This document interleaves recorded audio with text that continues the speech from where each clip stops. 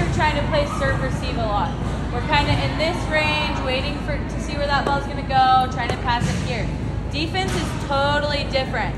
You want to bend those knees more, get those shoulders in front of you, and arms are out. Because whenever we're defending a hard-driven ball, we don't have time to make a lot of body movements and adjust to where that ball is being hit. It's a quick reaction.